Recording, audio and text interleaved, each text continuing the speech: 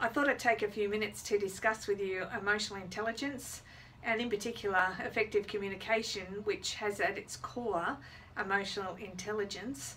As lawyers and the legal profession, so much weight is put upon skills, legal skills, knowledge, advocacy, how you present, all of those kind of things. But in my view, there's very little weight or importance placed upon the human skills and how we deal with each other, and the soft skills, which I think are just as important in achieving success as what are the more technical skills. So how can effective communication benefit us? Well, I think there's a number of ways, quite a number of ways, but I'll just discuss with you a couple.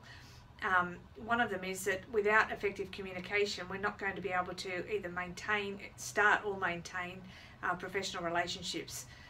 Effective communication is really the lifeblood of any meaningful long-term relationship. It also promotes teamwork. I believe that the relationship that I have with my solicitors is one where I foster teamwork. I feel like we are part of a team, both having different roles, but both trying to achieve the same outcome, which is the best result for the client. To be able to create teamwork, effective communication is vital.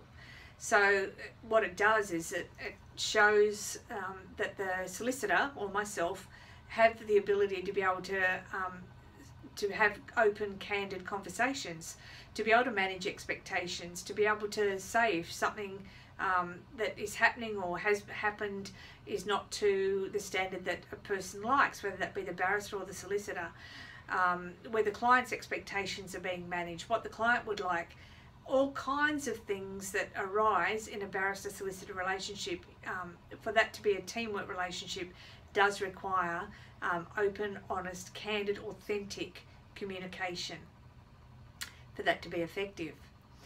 What it does too is it allows and encourages an environment for people to be able to speak openly and candidly and authentically, as I said prior, and that really encompasses speaking assertively with one another too, and having assertive communication skills as part of the way that we communicate with others that we deal with on a daily basis, or even if we don't deal with them on a daily basis, the people that come into our work life, whether they be barristers, colleagues, opponents, etc.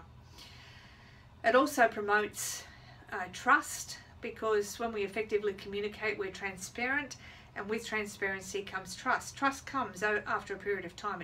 Trust is not built over a week. It takes time to build. But for example, I'll give you a very small example in the way that you deal with, or we all deal with, email communications. We're all busy. We get hundreds of them every day.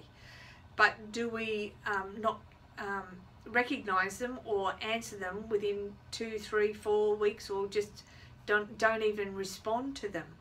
Well, if we do that, are we building trust? Are we saying to, say for example, you sent me an email and I didn't respond, or didn't do so for weeks, would you think that I was trustworthy?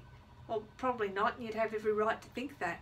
So how we deal with even basic things like emails, are we thinking about not only our own emotions, yes, we're busy, but also thinking about other people's emotions, and recognizing that human beings need to be recognized, and they need not to be ignored as part of their basic human makeup.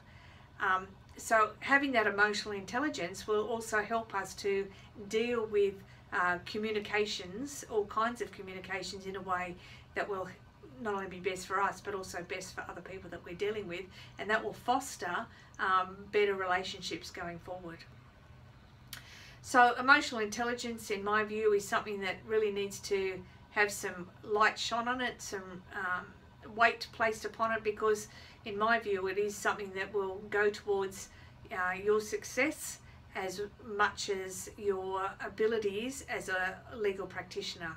Your ability to deal with humans in an effective manner will really make you stand out as being someone quite different from the ordinary. And we all want job satisfaction. We all want to have meaningful, long-lasting relationships with those that we work with, and by having emotional intelligence, we're going a long way towards assisting those relationships to be maintained and progressing in a really healthy manner that's beneficial to each party of that relationship. So it's a win-win for all.